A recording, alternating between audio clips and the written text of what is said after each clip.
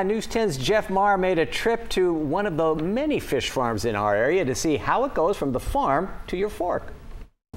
Well, when you think of farm to fork, a lot of people just think it's all about produce. That's not the case. It's also about protein. And that's why I came out here to Slough House, to the Passmore Ranch, to get an idea of what it's like to be a fish farmer.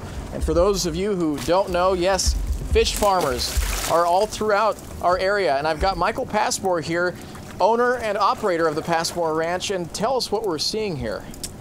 Well, we're loading up the 6-pound or so juvenile sturgeon for the dinner there at Tower Bridge that we're going to be doing for this week. He told me he's got about 75 of these fish in the bin. He's throwing them in the tank, and then tell us where the process goes from there to get it on the tip of your fork. Well, we're going to take these and we're going to bleed them, and then we're going to go ahead and eviscerate them as well so that they're ready for Patrick Mulvaney and Ravine and the rest of the guys that are going to be doing that dinner. I understand they're going to be pulling them in a nice little circle there, slow roasting them and served whole right in the center of the table. Our key component to what we do is we don't take it out of the water until that chef's ordered it from us. So if it's not ordered, it just stays in the water, keeps growing. So you're saying that I could catch these fish in the Sacramento River? If you're good enough. If I'm good enough. Are you a good fisher?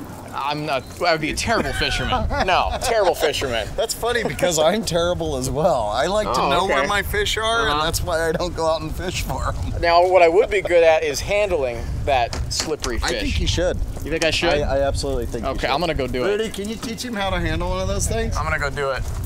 You're going to use 2 hands. But it does, they don't want to be picked up. They're strong. They are very strong animals. These animals live to look at there. There you go, buddy. Let me grab you. It's so, don't bite me.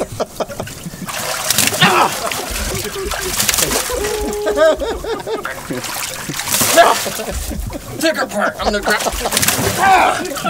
Come on! Hey! I did it quick. I did it quick. All right, so that just goes to show you never give up. You just keep at it, be persistent with no matter what you do, and it also goes to show that I am an excellent fisherman, that I can actually catch a fish with my bare hands. Fish wrangler extraordinaire, Jeff.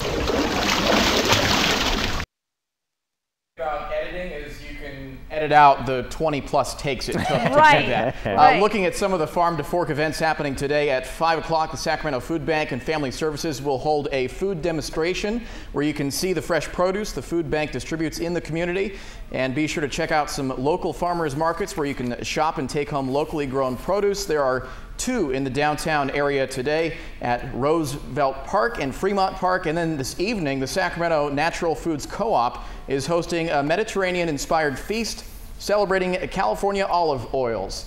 I had a great shoot out there in Slough House. I want to thank everybody who was a part of that, and guys, you probably didn't know this, but that fish left me with a pretty big gash on my thumb as I was doing that from the scales. So yeah, don't try that at home or in the Sacramento River. No, do not try that at home. And we continue our coverage of Farm to Fork Week, featuring the important work that fish farmers do right here in the valley. And our very own Jeff Maher showed us how hard it is to catch a fish with your bare hands.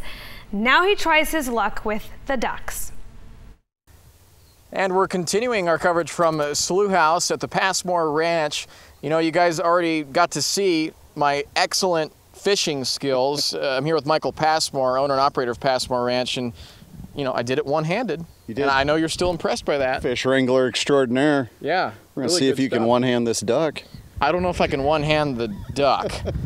They don't prefer to be held by the neck anyways. Probably not, probably not. But you know, it's not just about fish on your ranch. It's also about chickens and hens. Why do you have them out here? It is. They're part of our push to be a little bit more rounded and biodynamic, so to speak. What the ducks and the chickens do is they contribute to our pest control with bugs and such. As they grow up, these are all very new to us.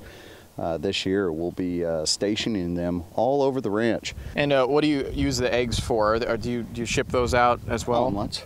Omelets. Omelets. Okay. Yeah, hard-boiled. So restaurants, Sacramento area restaurants, get the eggs? Yeah, we'll be getting those out to our chefs here in Napa and Sacramento, Vegas, Texas, all over the place. And how often do you get to go to these restaurants and try your own product?